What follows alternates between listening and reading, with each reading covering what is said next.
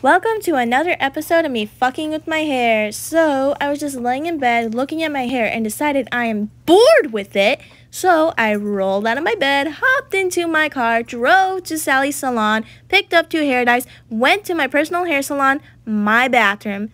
These are the 2 hair dyes I got, and of course I got to pose for the thumbnail, and it's so hot in this bathroom. So first we got to make sure I got no knots in my hair. So we're just going to quickly brush through it. And as always, I have no idea what I'm doing. As you can see, I can't even open up this box. Ah, there we go. I got it now. It's all good. I got it. I'm not dumb. And of course, instead of reading the instructions like a normal person, I'm going to use it as a hand fan. Alright, now I'm going to read it because I really got to know what the fuck I'm about to do to my hair. Just kidding, I don't read. This is a fan now. Alright, but in all seriousness, I really need to know if this is gonna fry off my hair because I kind of don't want that. The instructions say to use the pre-dye thing to protect your hair, but I don't need it.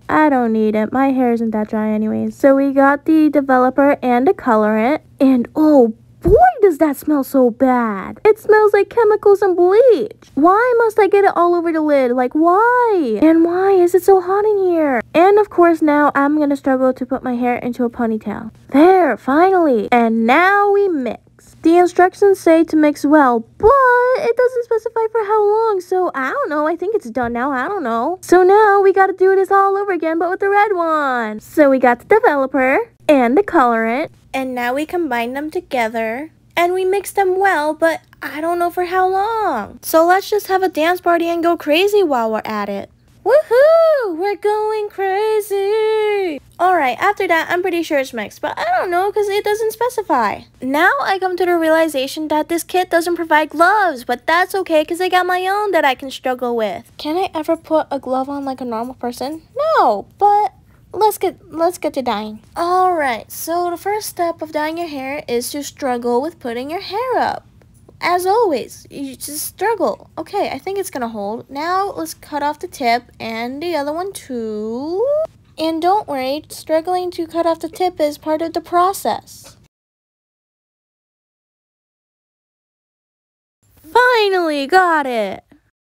Good job! Alright, so now we're gonna start dyeing with the black. Just gonna rub it right into my hair. First going back and forth with the red, with each strand alternating one black, one red. But that wasn't really working, so then I just ended up just doing this. Yeah. I don't know what I'm doing. I know this is not the right way to dye your hair, but I proceeded to do it anyway. So I was just rubbing in the black into random spots, and believe it or not, it didn't turn out horrible. So this kind of worked.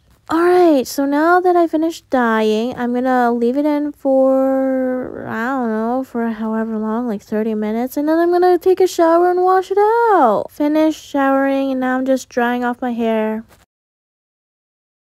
I liked how my hair turned out, but I realized I missed some spots, so I had to touch up everything that I missed. But after that, everything was fine, and this is how my hair turned out looking. In the sun, you can see the red more, and it looks like highlights.